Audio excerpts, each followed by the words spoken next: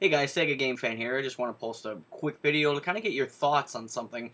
Um, there was a video released today that basically for Sonic Colors, and it shows the new voice talents of Sonic and Tails. And just a little bit of info on that. Roger Craig Smith will be the new voice for Sonic. Kate Higgins will be the voice of Tails, and Mike Pollock will continue to do Eggman's voice for the games. And I was just wondering your thoughts on that. Do you like the voices? Not like the voices?